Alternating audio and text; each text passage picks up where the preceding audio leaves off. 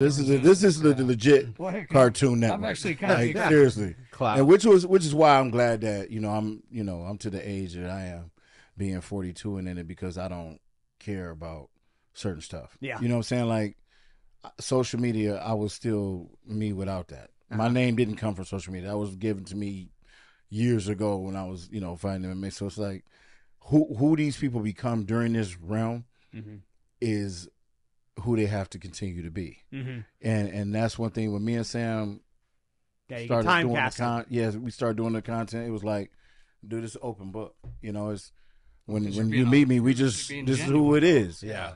We see the thing with the Liver King. It's like people want to talk about him lying and his strategy. Where did that come from? It came from the damn character. Yeah. It came from happened to be somebody, and now I'm so popular, I can't back out of that. You get lost in it. And you get lost in it. Yeah. Jim Carrey said something on one of his speaking engagements. He said, either you be who you are, I'm not going to get it right, but pretty much, or you die with the character you created. You know what I'm saying? And if you die with the character you created, nobody really knows who you are. Yeah. And that's Liver King's biggest problem. He leaned into the caricature. He leaned into the character. We don't know anything about that guy. Like, honestly, I just found out his name was Brian because his trainer was talking. Yeah. So now I feel like I know Brian now. I feel like we're good. But the Liver King is like, so when you do that, and again, I feel bad for people who have to go through that. I'm not saying what he was doing was correct at all.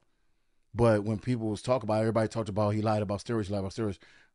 I mean, that's everybody pretty much a lot of people do that. My problem was, where did it come from? That's why I speak a lot of mental health stuff. My problem is, where did that actually come from?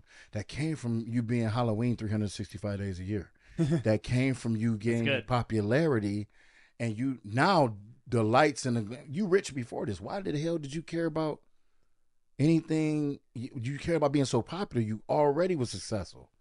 And when people do that, and I'm telling you right now, the individuals that I've had my little back and forth with in the industry are all wearing a 365. Not all. I haven't had a lot.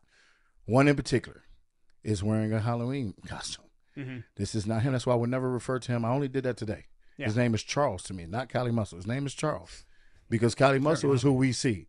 Charles, I knew Charles. Yeah. I don't know this dude. So I think there's a big difference between people who wear the character and people who just kind of wear their own skin. And I think the people who are in their own skin tend to last longer. You're seeing that a lot. And use Jim Carrey. I mean, he would often and loudly speak about the dangers of living as a character and how it impacted him and how he's gone through large bouts of depression, and he's just all that kind of stuff. I think the guys that, at least who I gravitate toward, I mean, use like Mark Bell type of thing. I mean, he is himself. You went on Power Project, right? Did you? I can't even remember that. Not yet. You got to go on there. You got to go on there. Mark Bell's awesome. Yeah. I went on. He's exactly who he is on social media in real life. That's who he is off camera.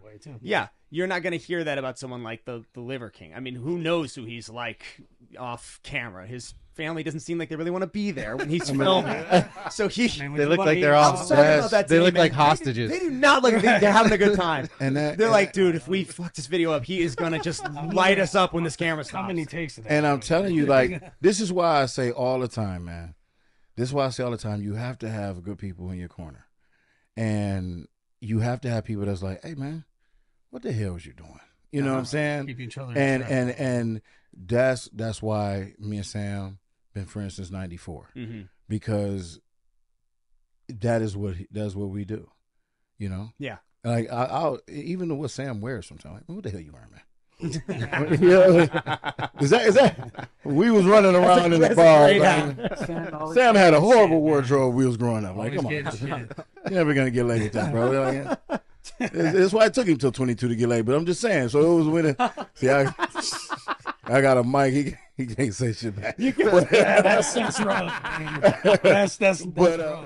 But that's how we operate, and we ran along with a lot of guys, and who couldn't take that.